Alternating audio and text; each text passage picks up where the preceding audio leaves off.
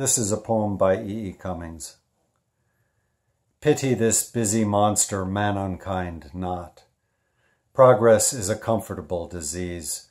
Your victim, death and life safely beyond, plays with the bigness of his littleness.